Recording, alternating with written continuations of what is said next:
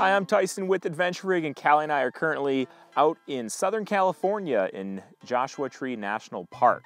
And we've brought with us on this road trip the ORCA Podster. This is the smaller version of their pod. It has a lot of great features packed into it, starting with the backpack straps. Now, this isn't necessarily a cooler that you want to throw on maybe and hike 20 miles with. I don't find it to be quite that comfortable, but easily a few miles I think are very doable with the system that they're using.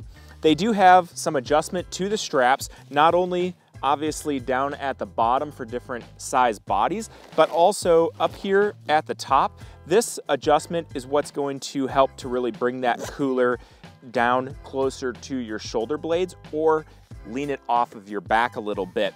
I find that with backpacks, I'm actually adjusting those quite a bit to get a nice comfortable fit. And ORCA has included that with the Podster. Also, across the straps, you do have the sternum strap to kind of bring that shoulder strap in and prevent it from coming apart, as well as a nice little carrying handle there. Speaking of the handles, you do have two on the sides, so it's easy to pick up and move around. You're not fumbling for handles or wishing that you always had a different handle, because this one kind of has all the bases covered. Also, one thing that I really noticed with this is the zipper.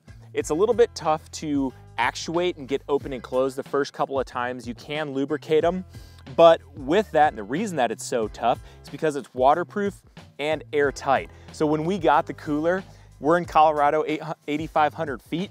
I went to unzip it, and it was like opening a can of soda or anything carbonated. Psh, just the air pressure was different from inside the cooler versus at our elevation at the house. So I was pretty impressed because it actually kept all of that inside or outside with this zipper. So it definitely is a waterproof zipper. There's not going to be any concern about that. Also on the exterior, you can see that you have these pieces of webbing on the sides and on the front. And what that is, it's actually mollies. So you can put different molly attachments onto this cooler. And we have a couple right here. This one just holds a water bottle. I guess it could hold anything that you can fit in it. So with the molly attachment, you can actually put it around anywhere on the side, anywhere along the front, or also anywhere along this side of the cooler, as well as a cell phone attachment holder. So again, you can stick it on the molly and put your cell phone in there and always have it accessible on the outside of the cooler. What Callie and I really like about this is we actually have molly accessories from other items that we own, and one of those holds water. So we can put our molly accessory on the outside here and take water with us right on the outside of the cooler, which is really cool. And it's not just ORCA that makes the molly accessories. If you get online and you Google molly accessories, you will find a ton of them out there. So if you want something else that ORCA doesn't necessarily make, definitely check it out, because there again are a lot of different ones out there. Now, going to the inside of the cooler, we have this one packed right now, and we put ice in it about 4 days ago, and we still have a lot of ice in the cooler. I'm not going to take everything out because it will get covered in sand, and that just sucks. But what we're using this for on this road trip are sandwich accessories and maybe some things for morning breakfast like yogurt. We also have the essentials for any road trip like Red Bull. Again, this has been going for 4 days. These walls are 28 millimeters thick. That ice is gonna stay cold for a really, really long time, as long as you use the cooler appropriately. I'm gonna get a lot of comments, I'm sure, that say, hey, I have one of these. I couldn't keep ice for more than a day and it was melting. There's a lot of thought that goes into it. You need to make sure that when you pack the cooler, the items that you're putting in it start out cold.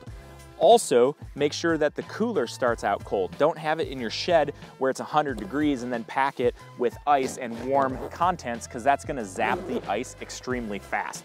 Also, keep it in the shade to help keep it cool. The temps for us on this road trip have not been extremely cold. In the daytime, it's in the 40s, and in the evening, we've actually been leaving it outside of the vehicle because it gets down into the 20s and low 30s at night. So the ice is gonna stay a lot better than, say, if you were in the desert and it's 90 degrees every day. But we have been on the road with it every day in the car, and it's not cold in the car. It is probably 70 degrees in the car. Like I said, 4 days now, and we still have a ton of ice left in this cooler. Everything about this cooler screams durability, from the lid to the base to this exterior that's orange. No matter where you put it, it's not gonna get torn up if it's on the rocks or out here in the desert. If you happen to throw it into the thorns, it's really not gonna get damaged. One thing to note is the shape. If I turn it to the side, you can see that it's actually a little bit rounded here. You can especially see it from looking down at the top. That's something that I'm not necessarily a huge fan of, and the reason being is that I feel that with the corners rounded off, I'm losing just a little bit of space with it, as well as with our ice blocks that we currently have. They're square or rectangular, so they don't necessarily fit into the corners perfectly, but really in the grand scheme of things, it's not a huge deal, and it's definitely not detrimental to us using the cooler. Again, this is made by ORCA, and it is the Podster. If you guys are going out hiking or on a canoeing trip, whitewater, anything like that, I think this is gonna be a great cooler for it. Throw it on your back and take it on your next adventure. Thanks for watching. If you guys have any questions or comments, leave them below and we will get back to you. And if you like the videos, please be sure to give it a thumbs up and subscribe. Again, I'm Tyson with Adventure Rig.